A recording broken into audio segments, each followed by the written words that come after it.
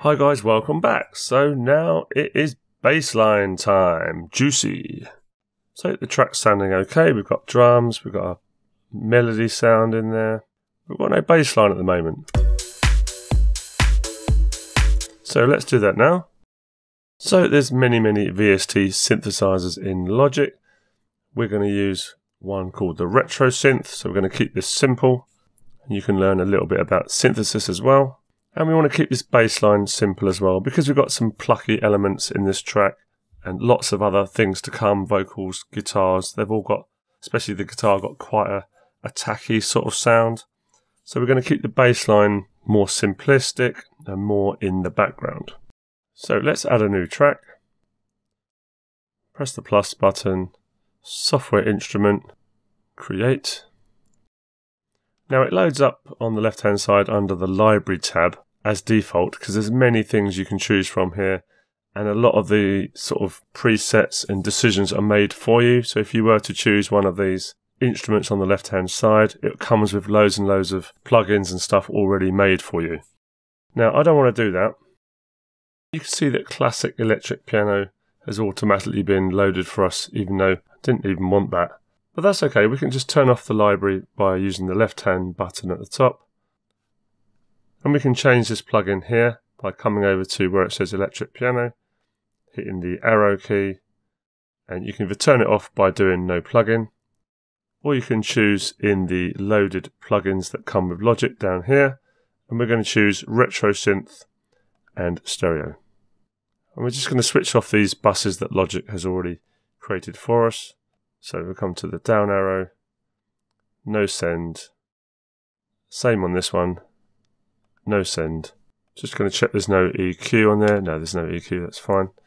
So this is the retro synth which we're going to make the bass line out of.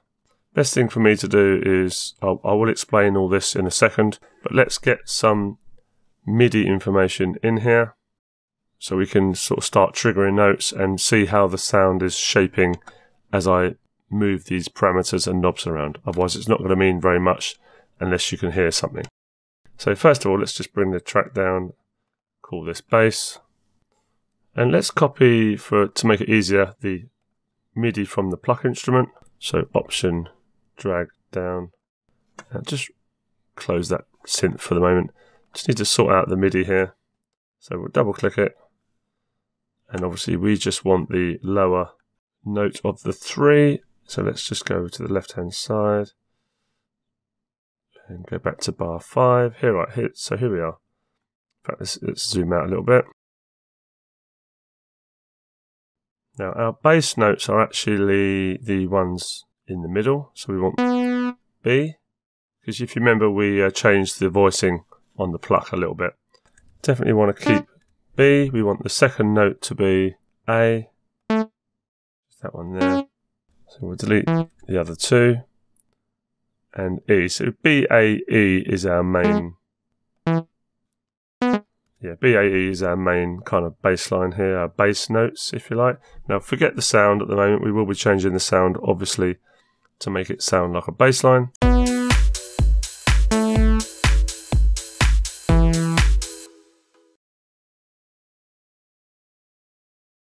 So let's just keep it very simple at the moment. Highlight them all, make them a bit longer, drag the right hand side, zoom in a touch.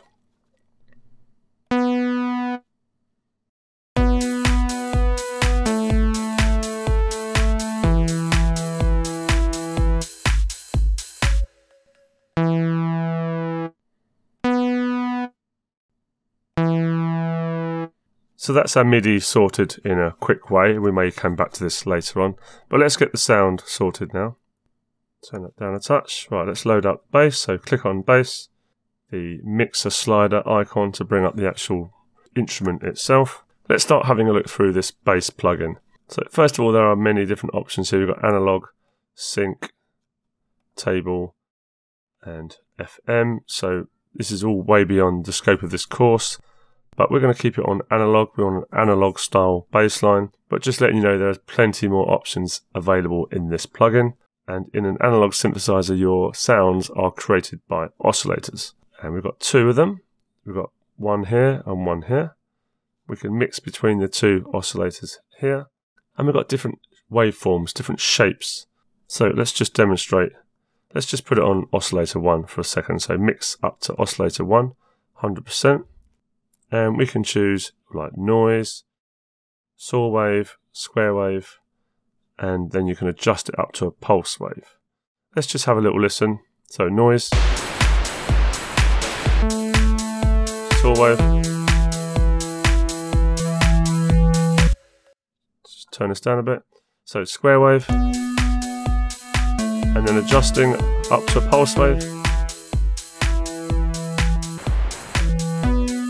And of course you can then blend in oscillator 2 with maybe a slightly different sound.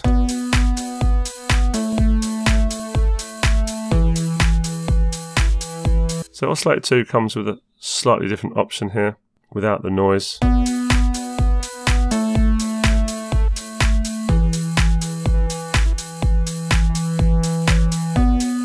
So it's up to you what you choose here. Obviously, as I always say, you always need to come in and mess around yourself to get to know what all these buttons do.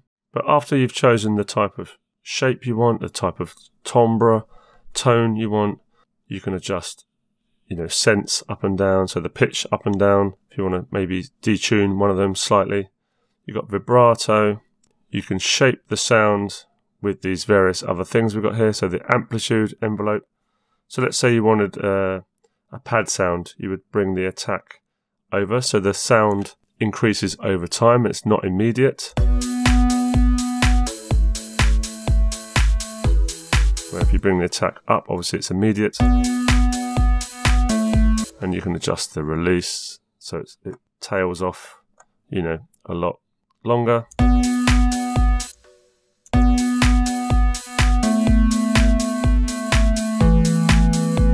You can now hear that the notes are overlapping. You can also mess around with the filter envelope. So this means adjusting the frequency like here, for example. So here it's a low pass filter, you know what that is now. We're taking off the top end. But that's me doing it manually. If I want this to happen automatically, I can set the filter envelope so the sound comes in gently, not volume, that's this one here, the filter comes in gently.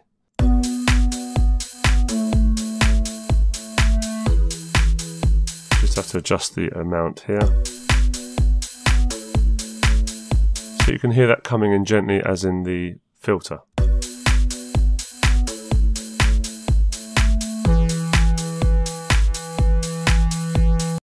You can have a more plucky sound if you make these both of these shorter.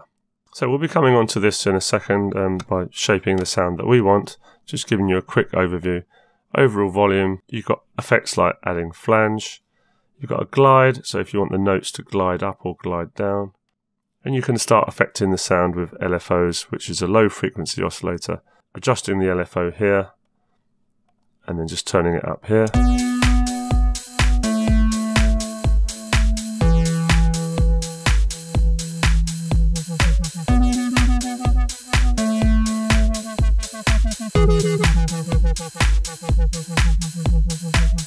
That's not what we want, but I'm just showing you that it's there. We've got vibrato as well, similar kind of thing. So let's continue with the bass sound that we want for this track. And don't forget, we're going to make this quite a simple sound. And the reason we're making it a simple sound is, like I said before, we've got some other plucky elements in the track, and we don't want the bass to be center stage. If this was a banging EDM track, then you may want the bass to be a lot more prominent in the mix, whereas this track we don't. So we could have a combination of square and saw or triangle. Let's just have a listen.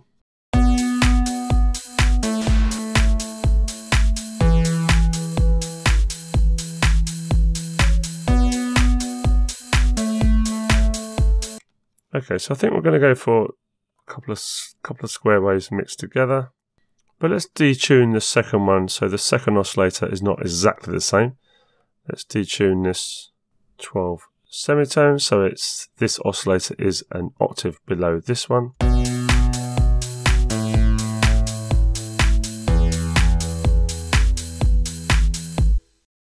We'll keep the mix 50-50 at the moment.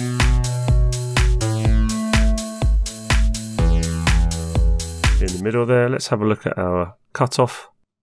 It's just a little bit bright and nasty sounding, so let's just reduce the top end. I think we'll just mess around with our filter envelopes to get this right, and the amp envelope. Let's add a little bit of attack on the volume of the sound.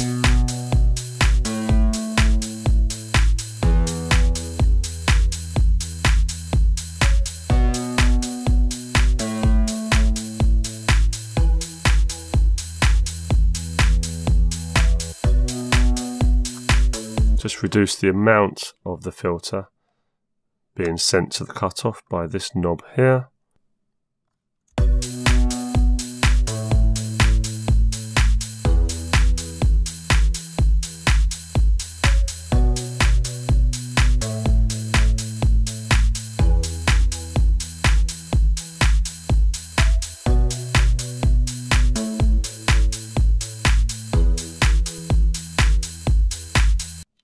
We've also got some different filters in here, so we could try low pass edgy. You can also do high pass, band pass.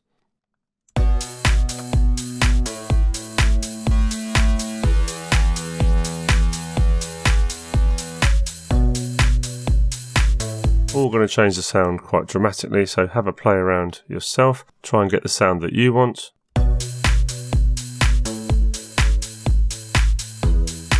Can't quite decide. I think I might have this top one on saw wave.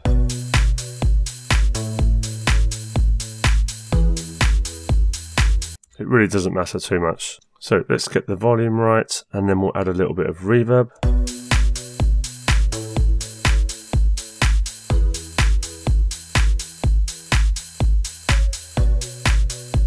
So click on bass, go to sends, bus 1.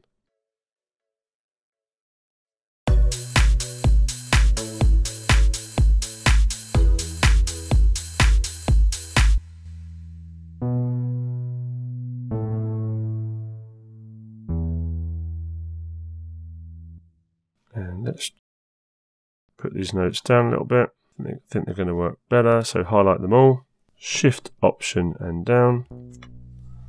Let's give this a try on a lower octave.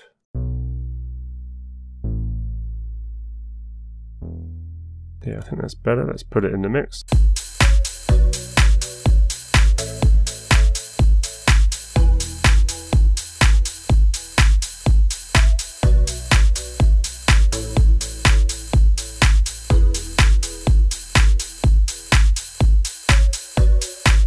Without the bass line. And with.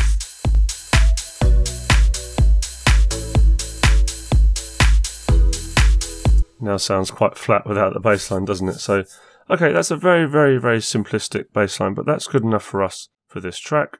And like I say, if synthesis is completely new to you, then come in and have a play around with this. This is a very sort of basic synthesizer, but come and have a play around with this.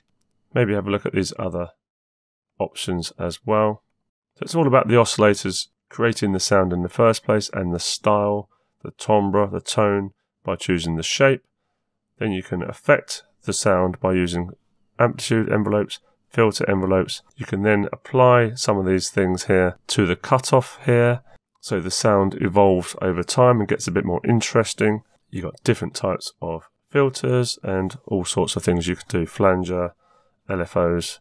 So come and have a play with that. So in the next lesson we're going to be looking at low-end mixing, and obviously we'll start learning how to record and mix vocals, record and mix guitars, and just fill this track out. So there's many more tracks going to go into this song and really fill it out so we've got a full professional mix. You've come to the end of the free ones, unfortunately, on YouTube. So feel free to click the link below this video to have a look at the full course and see what else you're going to learn here. You're basically going to make this track.